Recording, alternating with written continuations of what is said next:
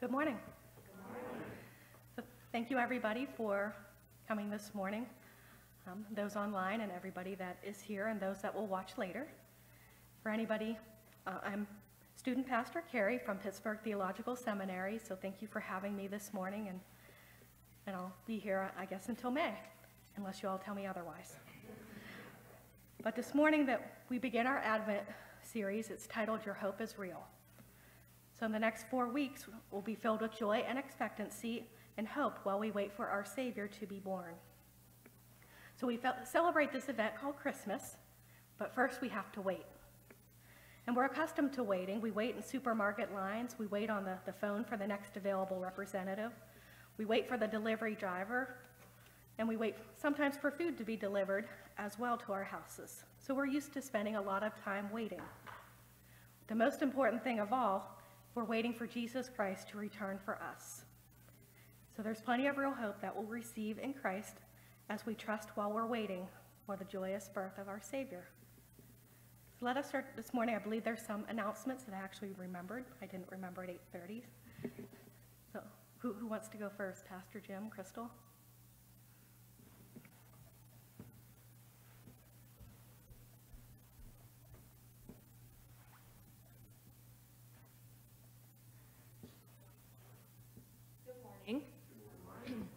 On December 12th, we're going to have a Christmas luncheon here at the church right after our service at 10 o'clock.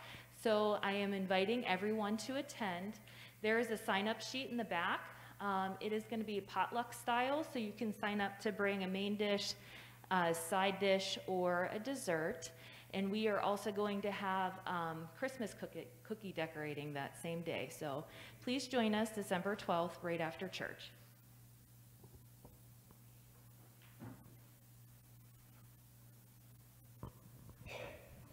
Thank you, Crystal. I just wanted to make an announcement about this document. This is our church newsletter, and I've just recently found out that a lot of our church family does not even know we publish a church newsletter once every quarter. It only comes out once every 3 months. But our church secretary spends a lot of time and effort and energy in this newsletter. The graphics are spectacular. There's a listing of birthdays and anniversaries on the back. There are the upcoming events inside. And then she found this little graphic of this bald guy standing at the pulpit that I guess is supposed to be me. He has glasses too. It does look like me. But anyway, I write an article every newsletter that's on the first page. So please check that out. There are copies, there are printed copies, a limited number in the back of the sanctuary. But this also is on our website. And I think she sends this out by email, if I'm not mistaken, when it first comes out. So check out the link every quarter.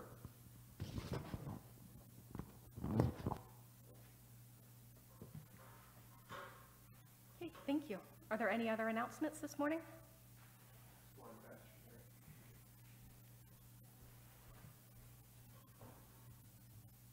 Forgot all about the snow, but if anybody is interested in being part of our shoveling team, Pat and Ken Schulteis were good enough to come down this morning and help out, but we've got a group text, and basically whenever it snows, we'll send out a text. Anybody that's available can come down.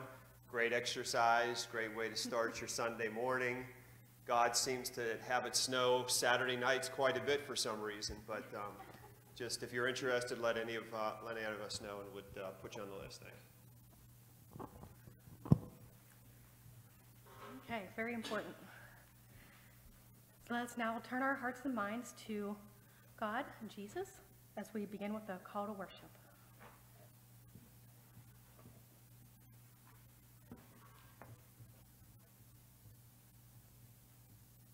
Good morning. Good morning.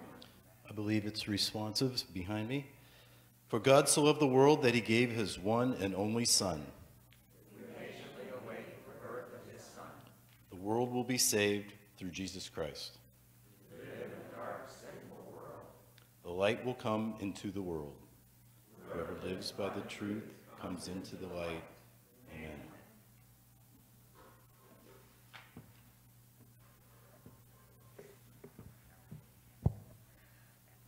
So we will light the Advent candle, and in the name of the Lord Jesus Christ, we watch and wait for Christ's coming. We light the candles of hope, peace, joy, and love, remembering the promises of God with prayer. I invite the Pasquinelli family to please come up and light the candle, please.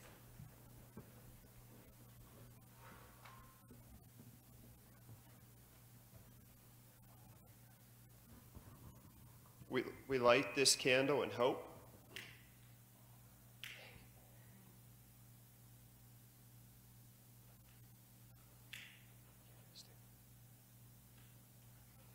Prayerfully consider the hope God brings to the world through Jesus and the hope we have in his promised return. Listen to these words from Prophet Isaiah chapter 9, verses 2, 3, and 6. Verse 2, the people walking in darkness have seen a great light. On those living in the land of deep darkness, a light has dawned. You have enlarged the nation and increased their joy. They rejoice before you as people rejoice at the harvest, as warriors rejoice when dividing the plunder. For to us a child is born, to us a son is given, and the government will be on his shoulders, and he will be called Wonderful Counselor, Mighty God, Everlasting Father, Prince of Peace. Let us pray. Faithful God, out of death you bring your life. Renew us in hope that we may be alert to the coming of Christ's advent among us. God of promise, God of hope, into our darkness come. Amen.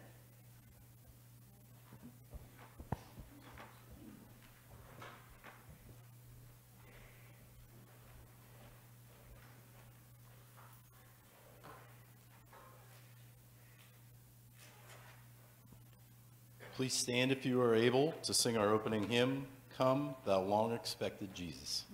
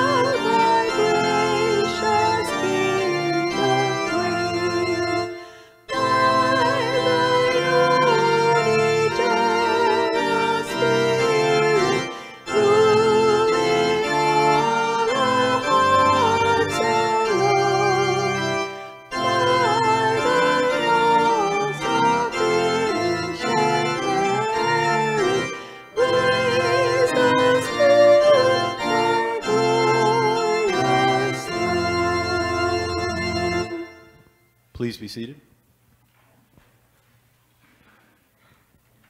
We are all adopted into the family of Christ. Please turn to your brother or sister in Christ and pass the peace of Christ by placing your hand over your heart, wave, or show them the peace sign.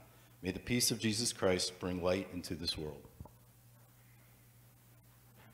What do we shape you of him to take the morning again like the old days?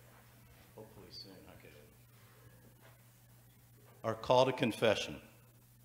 Our hope in Jesus Christ is real. Jesus was born into a sinful world for our benefit. We bring our confession of sins to God, knowing God hears and forgives us as we repent of our sins. Let us join together in the unison prayer of confession.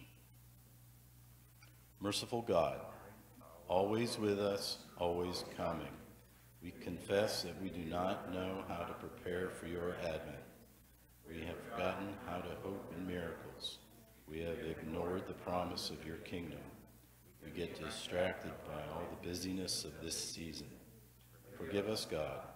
Grant us the simple wonder of the shepherds, the intelligent courage of the Magi, and the patient faith of Mary and Joseph, that we may journey with them to Bethlehem and find the good news of a child born for us. Now, in the quiet of our hearts, we ask you to make us ready for his coming. Amen. And our assurance of forgiveness. God loved us so much that he sent his only Son to die for our sins. We are forgiven through Jesus Christ. You, Lord, are forgiving and good, abounding in love to all who call you. We are forgiven.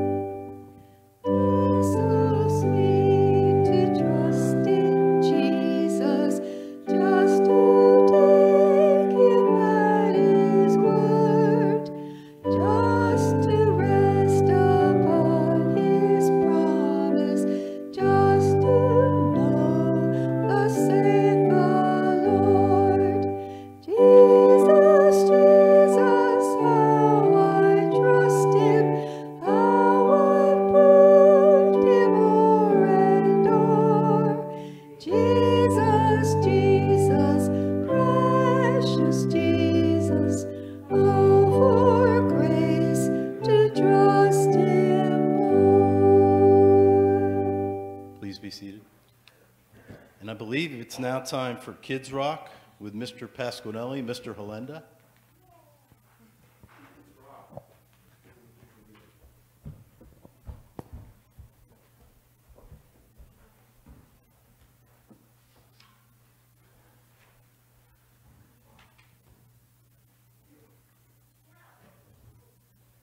Our prayer for illumination. Make us to know your ways, O Lord. Teach us your paths. Lead us in your truth and teach us, for you are the God of our salvation. For you we wait all day long. Amen. And our Old Testament reading today is from Psalm 37, verses 1 through 7. Do not fret because of those who are evil, or be envious of those who do wrong. For like the grass, they will soon wither. Like green plants, they will soon die away. Trust in the Lord and do good. Dwell in the land and enjoy safe pasture. Take delight in the Lord, and he will give you the desires of your heart. Commit your way to the Lord. Trust in him, and he will do this. He will make your righteous reward shine like the dawn, your vindication like the noonday sun. Be still before the Lord and wait patiently for him. Do not fret when people succeed in their ways, when they carry out their wicked schemes.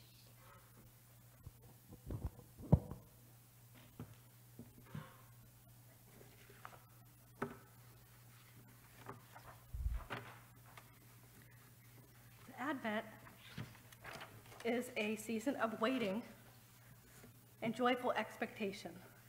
So the Advent wreath candles that we lit are a reminder of this. And during this time, I think of Mary. And she carried Jesus in her womb when she went to visit Elizabeth, who was also expecting her baby John the Baptist, leaped in Elizabeth's womb. Elizabeth exclaimed, "Blessed are you among women, and blessed is the child you will bear." So these are dangerous times for Mary, Joseph, and Jesus, but God was with them. God's plan to send his only son into the world was set into motion. Mary believed and trusted in the Lord and the baby, and she believed that the baby she was carrying is the hope for the world. Jesus is the real hope for us today. Now, as someone that has not birthed any children, I'm not sure what Mary or Elizabeth was feeling. My stepdaughter, Amanda, she told me stories of morning sickness and a whole lot of uncomfortableness when she was pregnant with Racer. But she was also thrilled and grateful that she was going to bring a child, her son, into the world. So imagine the humbleness that Mary must have felt to be chosen to deliver God's only Son into the world. And probably all of us have experienced waiting for something that we're looking very much forward to. For me, I was on a waiting list for a West Highland White Terrier puppy. And I was excited when I got the call from the breeder that a litter had been born and I could pick one. So I picked a little girl puppy, and I waited 8 long weeks getting pictures every week of my little puppy as she was growing up, and I named her Zoe. And Zoe in Greek means life. So these next few weeks in Advent are filled with hope and joyful expectancy for the birth of a baby named Jesus.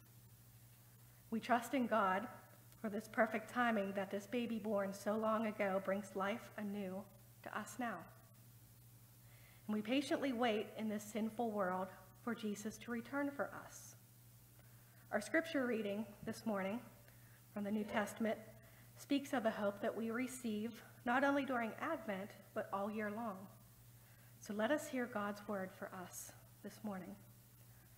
And this is from Romans chapter 8, verses 18 through 25. I consider that our present suffering are not worth comparing with the glory that will be revealed in us. For the creation waits in eager expectation for the children of God to be revealed. For the creation was subjected to frustration, not by its own choice, but by the will of the one who subjected it, in hope that the creation itself will be liberated from its bondage to decay and brought into the freedom and glory of the children of God.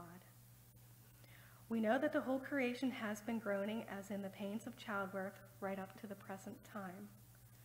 Not only so, but we ourselves who have the first fruits of the Spirit groan inwardly as we wait eagerly for the adoption to sonship, the redemption of our bodies. For in this hope we were saved, but hope that is seen is no hope at all. Who hopes for what they already have? But if we hope for what we do not yet have, we wait for it patiently. This is the word of the Lord. Thanks be to God. Tom Petty, he sings that the waiting is the hardest part. Every day you get one more yard, you take it on faith, you take it to the heart, but the waiting is the hardest part. Probably that's true for many of us. Waiting is difficult. Paul starts his letter to the Christians in Rome that we wait patiently. He writes in the letter, what we're waiting on is the hope that the creation will be set free of sin.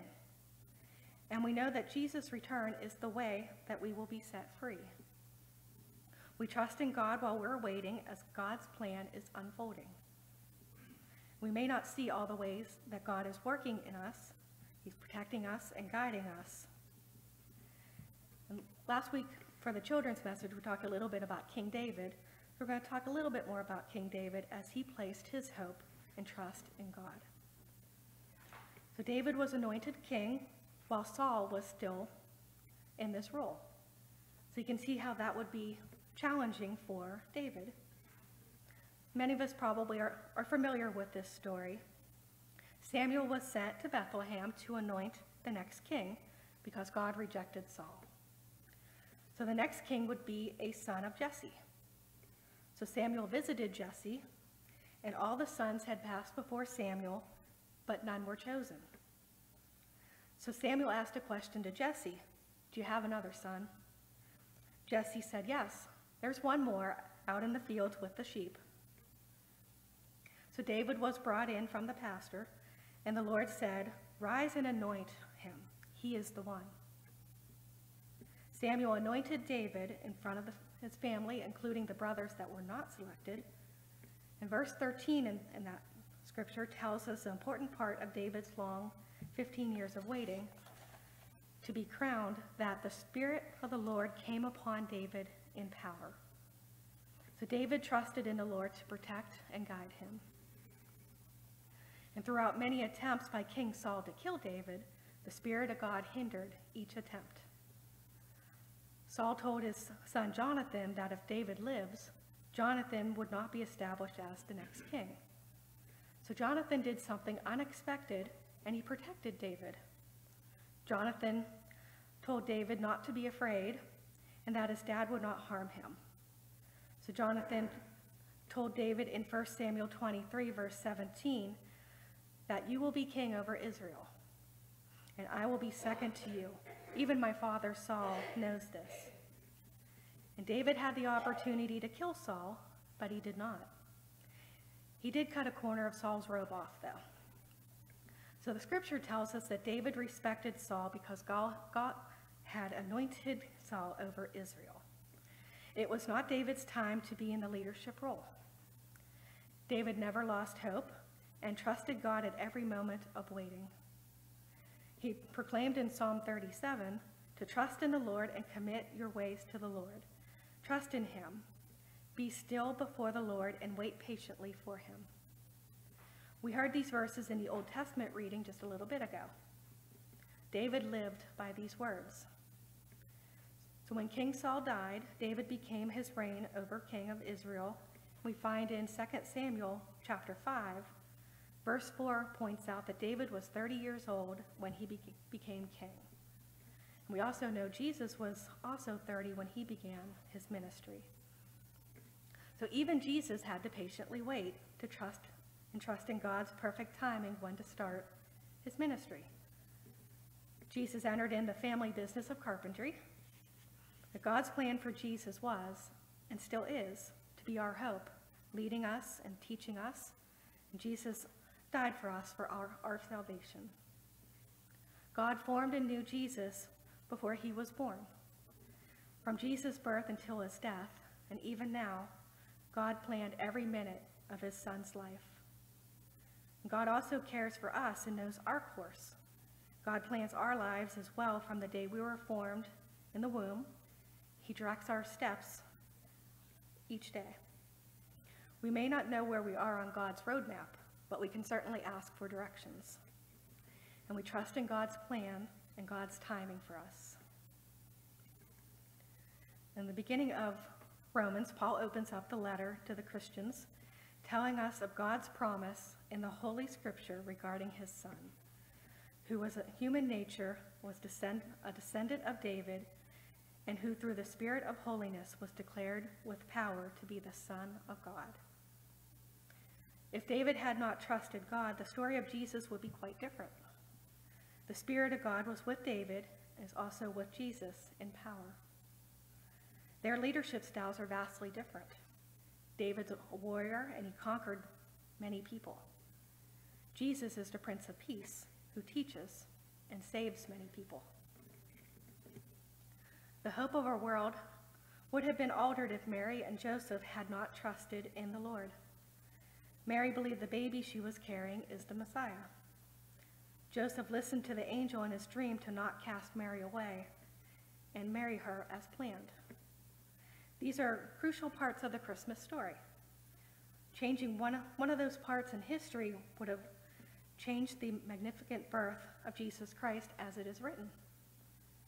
It was God's plan that Jesus would be born to Mary and Joseph, descendant of David, in a lowly stable in Bethlehem so many years ago. And that is what we await to rejoice. And we know the events that ensued after Jesus' birth.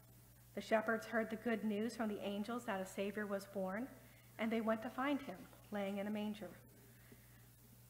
And they announced the good news that our Savior had been born to everyone that they encountered. The wise men were wise enough to not listen to Herod. They listened to the dream to not go back to Herod with the location of baby Jesus.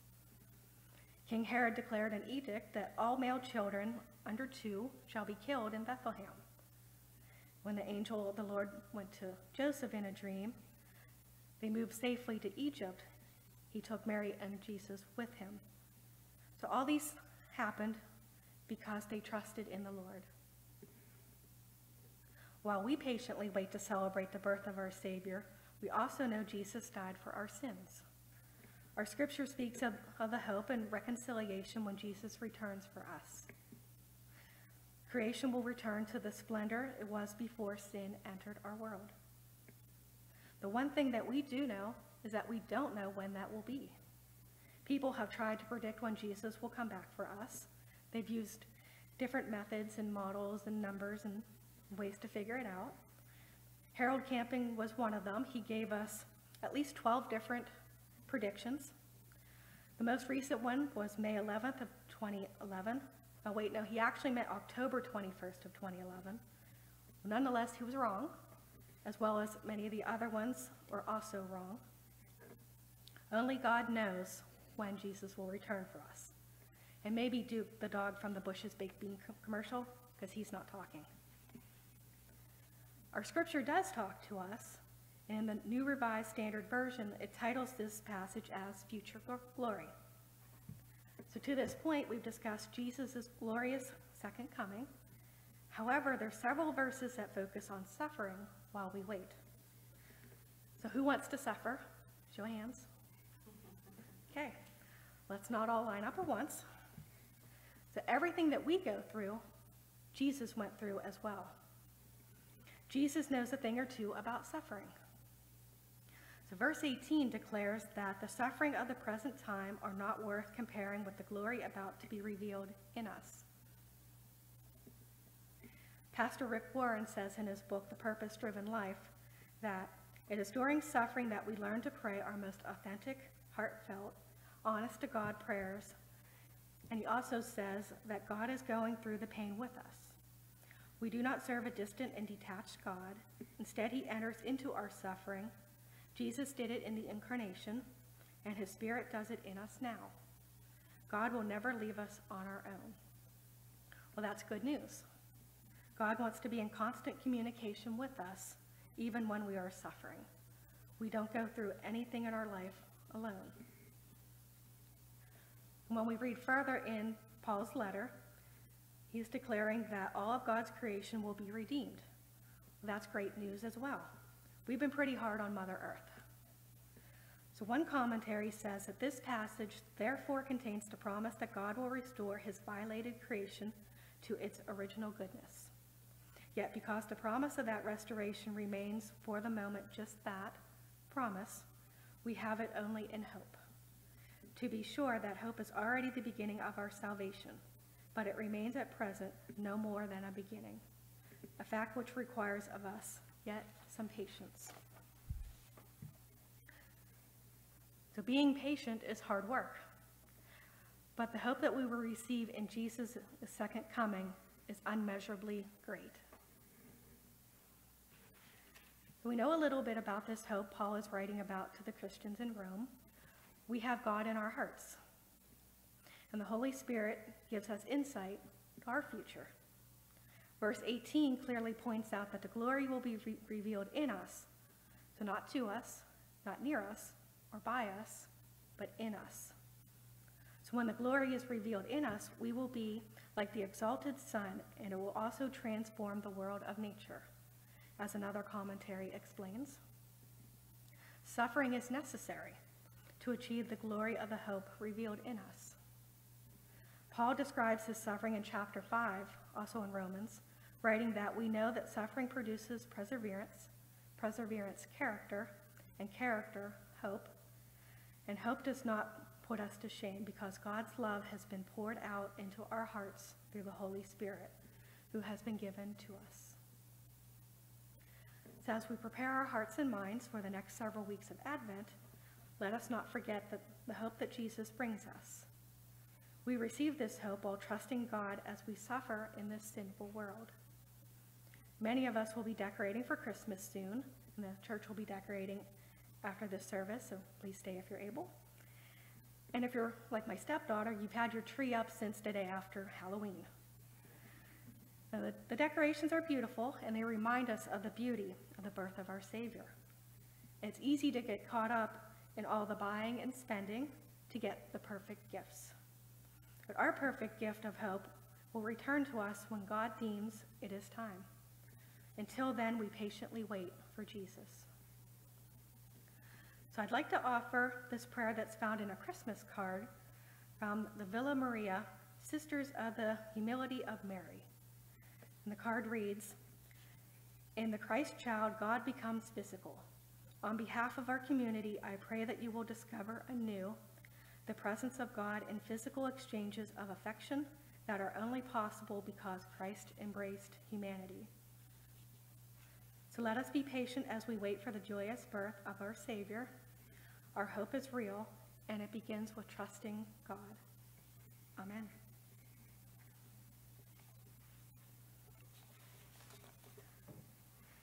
And as we move into our joys and concerns, so let us pray for anything that is on our hearts this morning, for people and places. Some of our morning ones were the prayers for John Peterman, who is in the hospital. So we'll pray for him. And also this morning we prayed for the children in other countries who are suffering, countries like Afghanistan. And we prayed for our Operation Christmas and for our family that we'll give gifts for. Are there any other joys and concerns? Yes. Correct me if I'm wrong, but I think it's Pastor Jim's birthday today. Yep. Yep. That was the one I forgot this morning.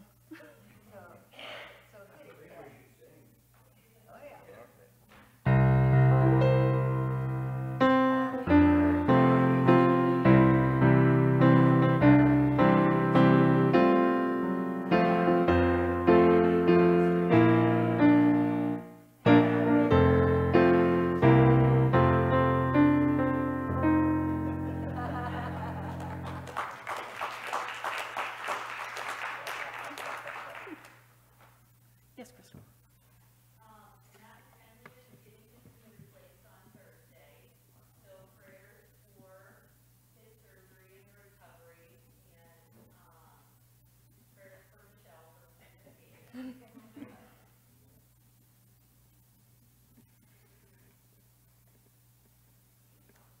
Others? All right, let us begin with prayer.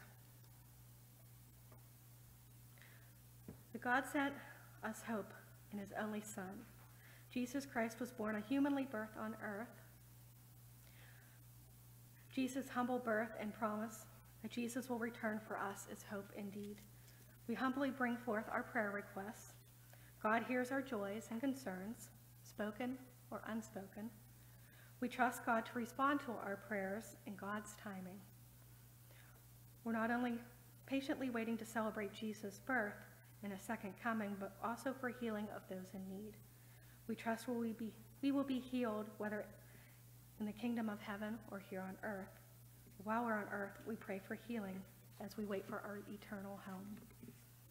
This morning, we pray especially for John Peterman, who's in the hospital. We pray for the doctors and nurses, staff, as they care for him. And we pray for Karen and his family as they are by him. We pray for children around the world who don't have the same freedoms as we do, who are in fear of war, fear of many, many things that are unpleasant. Whether they're in Afghanistan or wherever they reside in our world, even here in the United States, we pray for our children who are experiencing hardships. We pray for our ministry for Operation Christmas and for the family that will receive gifts this year. We celebrate a joy of Pastor Jim's birthday. And we pray for Matt as he goes into surgery soon for his knee. We pray for Michelle, and we pray for the doctors and nurses that will be caring for him. And we pray for a speedy recovery that he'll be back in worship in no time. We pray all these things in the name of your Son, Jesus Christ, who taught us how to pray, saying these words: Our Father, who art in heaven, hallowed be thy name. Thy kingdom come, thy will be done, on earth as it is in heaven. Give us this day our daily bread, and forgive us our debts, as we forgive our debtors. Lead us not into temptation, but deliver us from evil. Thine is the kingdom, the power, and the glory forever. Amen.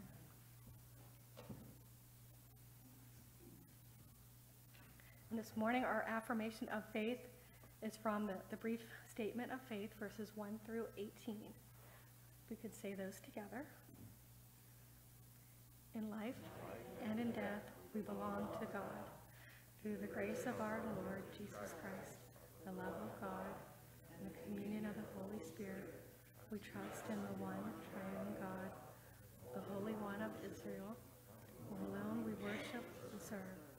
We trust in Jesus Christ, holy human, holy God. Jesus proclaimed the reign of God, preaching good news to the poor and release to the captives, teaching by word and deed, blessing the children, healing the sick, tending the brokenhearted, eating with outcasts, forgiving sinners, and calling all to repent and believe in the gospel. This morning we bring our offerings to God. So in our time together this morning, we've talked about receiving hope. So our offering is where we can give hope to others through the talents and tithes that we share. So we may be familiar with the shopping days after Thanksgiving. So Black Friday, and yesterday was Small Business Saturday. Tomorrow's Cyber Monday.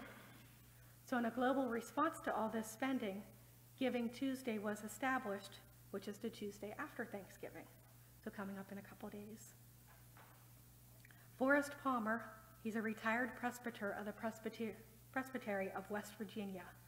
He uses the scripture of Matthew 25 to remind us that we are called to serve our Lord in addressing poverty, hunger, and racism, which helps us become a more vital and faithful church. So our offering of gifts today and every day helps those in need here in our church and in our community. So let us dedicate our offerings this morning with this prayer. Dear God, please use our offerings dedicated to your holy work as we trust in your timing. We receive hope while waiting for your Son's birth during Advent.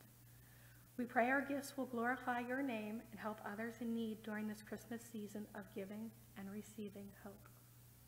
Amen. So let us sing our closing hymn.